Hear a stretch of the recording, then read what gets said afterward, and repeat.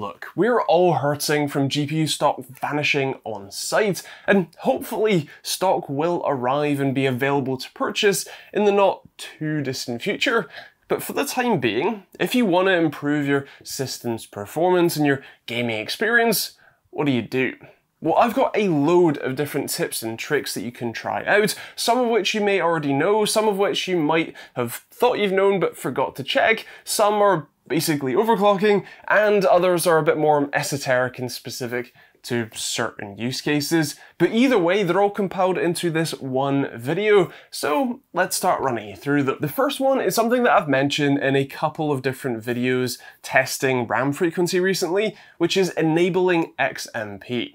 XMP is Extreme Memory Profile and is technically the Intel designation, the universal one is DOCP, but either way, when you buy a stick of memory or a memory kit, the base frequency that runs at when you just plug it into your system and do nothing else is normally 2133, or sometimes it's 2400.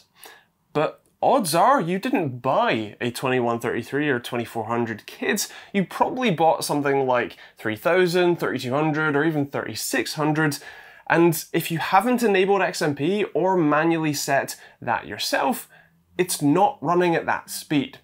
Now there's an easy way for you to check in Windows what your RAM speed is running at. Open Task Manager. If you're not looking at the advanced view, click Show More and Advanced. Then click the Performance, click your RAM, and you will see on the bottom right hand corner what speed it says it is running at. If it's running at its designated speed, the speed you paid for, then awesome, you don't need to check this one. But if it is running at 2133 or 2400 MHz, then it is worth checking in your BIOS by restarting your PC and normally hitting the delete key a load of times as it boots up, so that you can get into the BIOS and check if XMP or AXMP, DOCP, any of those are enabled. Next is in the same place, specifically updating your BIOS.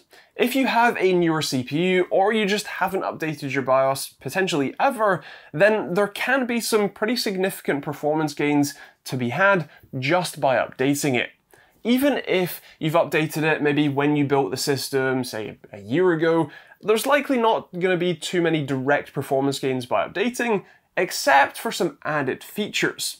One of the new features that has been coming to market is the option for resizable bar support. That lets your CPU address all of your graphics card's memory at once rather than tiny little chunks at a time, which can help give you extra performance at no extra cost.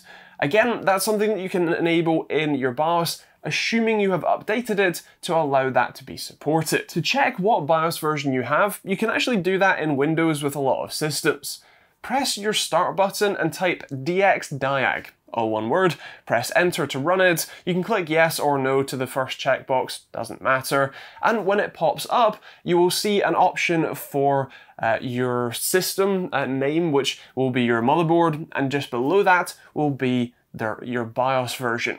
You can then Google that motherboard name, click on the vendor's site, so in my case it's a Gigabyte X570 AORUS Master, so click on their page, then click on support, find the BIOS options, and compare the BIOS version that you have to the BIOS version that's listed as most recent. If the BIOS version that's on their website is more recent, it's a higher number or letter or whatever else, then download it, put it on a USB stick, specifically by opening the zip file and extracting all of the files that are in the zip file into the root of your USB stick, then reboot your PC and press the delete key to get into the BIOS, and then you're looking for the updater tool. This is often called something flash, instant flash, easy flash, something like that. Find that, select the file, let it update, it will reboot, and then that is your BIOS updated. It is important to note that by updating your BIOS, you are likely resetting all of your settings, so if you've enabled resizable bar support, XMP, done any overclocking or anything like that, even your boot priority may be reset, so make sure when it does reboot to press the delete key and go set up all of those settings again. Jumping back into Windows, one of the most common ways to get extra performance is by updating your graphics card drivers. This may be something that you do relatively regularly, although it's important to note that there are new graphics drivers from both Intel and AMD pretty much once a month. So for certain games and certain titles, there can be significant benefits to updating your drivers for to the most recent version.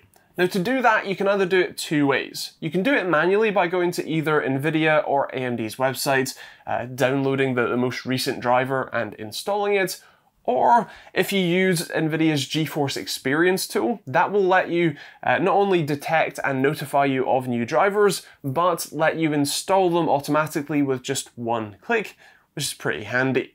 You can do the same through AMD's driver with no added logins or anything like that. Quite nice, again from the update section, and that lets you install it nice and quickly. Another thing that you can do while you're updating your graphics drivers is enable Freesync or G-Sync if you haven't already. This does require both a compatible graphics card, monitor, and in NVIDIA's case, the right connection type, but if you have all of those things, you can head to the NVIDIA control panel and press the Setup G-Sync option and make sure that it's both enabled, and personally I would have it enabled for both windowed and full screen, then hit apply, and on the AMD side, head to the display section and enable FreeSync. Now what I mean by which cable, graphics card, monitor, your monitor will have to support adaptive sync, that is a requirement. On AMD you can use both DisplayPort and HDMI with FreeSync with no problems. However, on NVIDIA cards you have to be using a GTX 16 series or an RTX series card and a compatible monitor to be able to use HDMI, otherwise it's DisplayPort only. And while you're checking your monitor settings, it's worth double checking what refresh rate your monitor is running at and seeing that it is running at the maximum that you've paid for essentially, especially if you have a high refresh rate monitor like 144Hz or higher.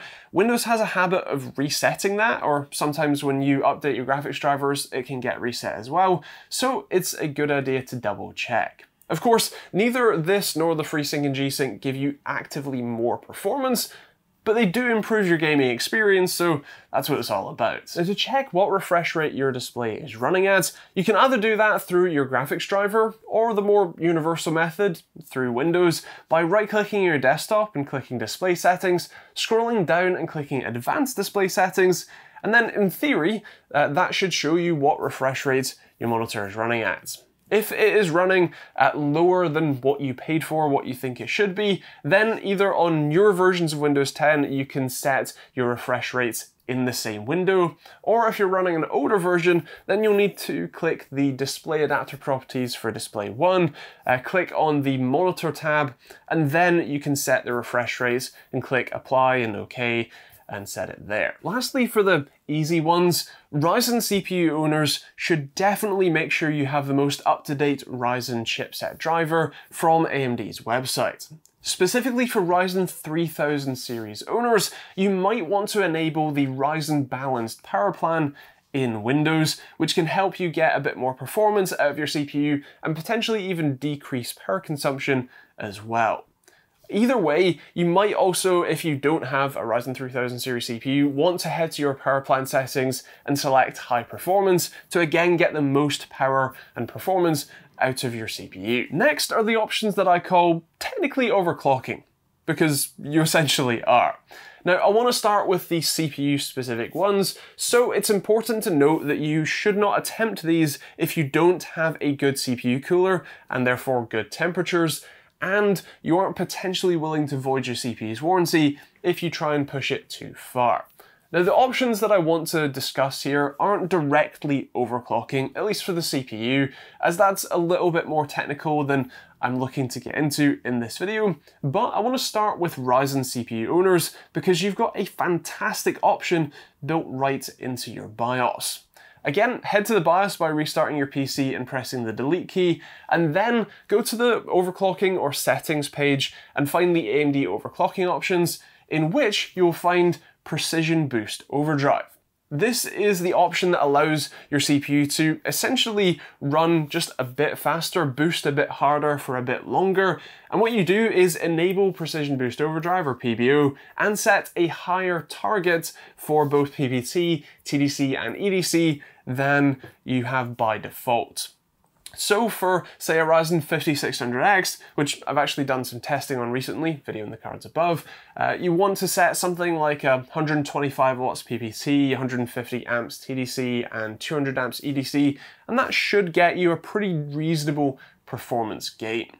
There are different values for different CPUs, so I'll leave that parts for you to check out and sort yourself, but it can give you a reasonable performance advantage, although mostly not in specific gaming scenarios. It's more CPU-bound applications like rendering videos. On the Intel side of things, especially if you have a more recent, say, last 2 or 3 generations of Intel CPU, you have an option that is either called multi-core enhancement, or often your motherboard will ask you what type of cooler you're using, and it will adjust your PL1, PL2, and Tau options. PL1 and PL2 are your power limits, or power targets, and Tau is the time that it spends on boost. By default, for the more recent CPUs, I think Tau is 56 seconds, where if you want to adjust that to potentially an infinite amount of time, as long as the CPU is both powered and cooled relatively well,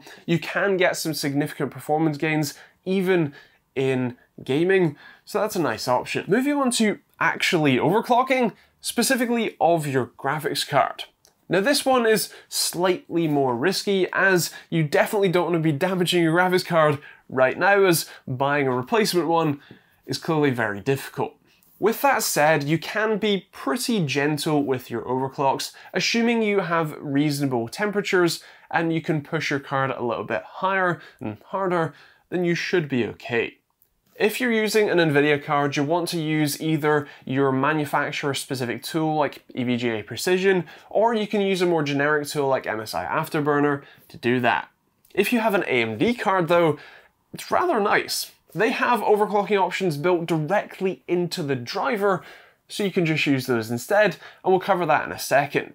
Starting with NVIDIA cards and MSI Afterburner, what you want to do is first of all benchmark your card's performance. You can use a canned benchmark tool like Unigine Heaven or Superposition, or a number of games also offer built-in benchmarks that you can run pretty consistently.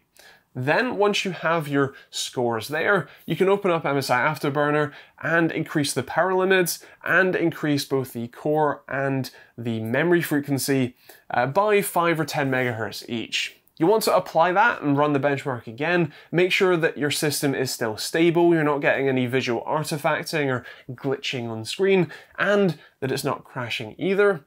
And then you repeat that process until you run out of extra performance, your system starts crashing, or you start getting display artifacting. On the AMD side, it's really very simple.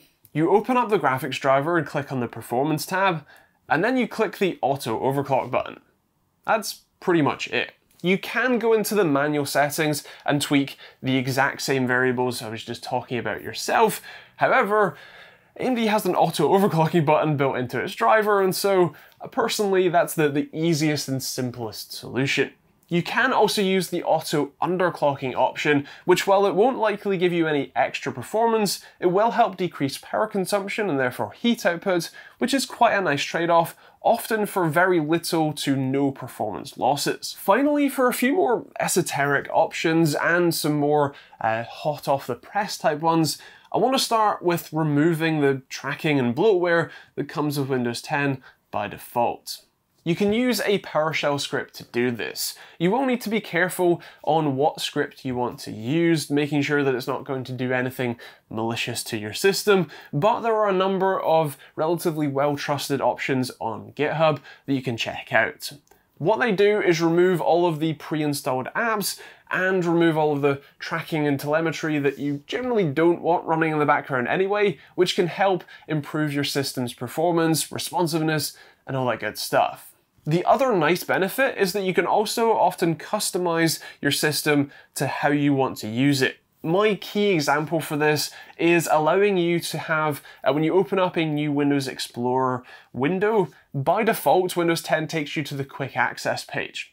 Personally, I prefer having this PC open instead, and so that is one of the options that you can enable using those sorts of PowerShell scripts. The way you use them is open the script up in ideally Notepad++, it makes it a lot easier, and then you put a hash next to the options that you do not want to run, and remove a hash, or make sure there isn't one, next to the options that you do. Save it, enable scripts to run in PowerShell, which you can search for that, and then you can run the script. It will run through all of its options and restart your PC. Another option is something a bit more niche for a very specific use case and setup. Specifically, what I'm talking about is having multiple monitors connected to a relatively low-end graphics card. A system with, say, a 1050 with 2 GB of VRAM, or even an older card with, say, 1 GB of VRAM, especially if you have 2 or even 3 monitors connected, even if those other monitors aren't doing much while you're gaming, that extra VRAM usage and processing power can take a strain on your system's performance. It will vary card to card and setup, and I've actually got a video coming on that shortly, so make sure you're subscribed so you see that one. But the long story short is, if you are running on a relatively low-end graphics card, especially one with limited VRAM, you might want to consider disconnecting some of your extra monitors while you're gaming to get a bit extra performance. And lastly, the most hot off the press option you can try is AMD's Fidelity Effects Super Resolution, or FSR. FSR is effectively an upscaling tool. It's a feature that's built into games, so you do have to be playing a supported title, of which there are still relatively few at the moment, but it is slowly rolling out. And it is a feature that essentially renders your game at a lower resolution than your monitor, and upscales it, sharpens it, and does some magic to make it look not quite as bad as running at a native lower resolution. Now, it is a feature that is available not only for AMD, but also for NVIDIA cards, and doesn't require the tensor cores that NVIDIA's DLSS option does, so you don't need an RTX card to use it. Now, if you do have an RTX card, enabling DLSS in the much wider supported titles is a great option, but since the vast majority of you don't have an RTX card, then AMD's FSR, as it slowly rolls out, is a great option to try. So that is my list of top tips and tricks for getting more performance literally for free. If you have any of your own suggestions, things that I've missed or things that you know work well, feel free to leave those in the comments down below so that other people can see them and try them out themselves. If you want to support this channel and see more videos, you can hit that subscribe button and the bell notification icon. If you want to support me directly, there is the YouTube join button now, where you can get access to our MoneyMin Discord chat and sponsor free videos, or there is Patreon if you want to get access to our MoneyMin Discord chat as well. There's also a load of other links in the description down below. There are merch or hoodies or t-shirts like this one. The easiest way to get a GPU right now is on this t-shirt. Otherwise, there's also a load of other designs you can check out too, and there's affiliate links to places like Amazon and Overclocking UK. There's also VPN options, Humble Bundle, Streamlabs OBS, and a load of other stuff, so feel free to check it out. Also check out some more videos on the end cards, and again, make sure you're subscribed to see that multi-monitor testing video as well. Otherwise, thank you very much for watching, hope you enjoyed it, we'll see you on the next video.